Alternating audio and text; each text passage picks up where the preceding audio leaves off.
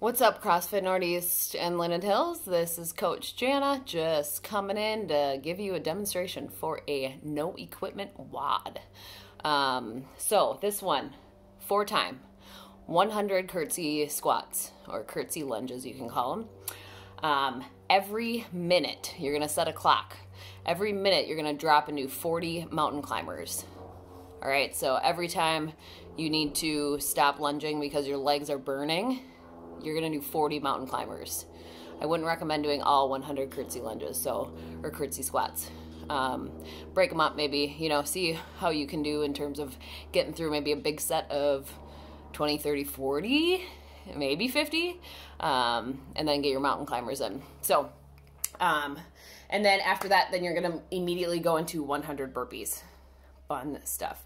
So with the curtsy lunges, curtsy squats, you can call them, what it is basically a side back step into a lunge and a squat down. So you're kind of coming sideways and getting that lateral part of your legs and your butt.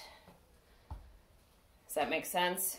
From this side, you're going and crossing backwards, doing a little turn and a pivot for your squats. Keep that chest up, keep your shoulders up. Kind of helps to keep your arms out in front of you if possible. That is that. So every time you need to stop because you're getting a little too tired, drop. Mountain climbers. Let's see where you can see me better. Mountain climbers. So you can go narrow, you can go wide, whatever you want to do with mountain climbers. Just make sure your shoulders are stacked over your wrists, down like so, and climb, climb, climb, climb. You can go wide if you want to, whatever you'd like to do. It's your workout. So every minute, 40 of those. After you finish your curtsy squats and however many of your mountain climbers you're doing, then you go immediately into 100 burpees.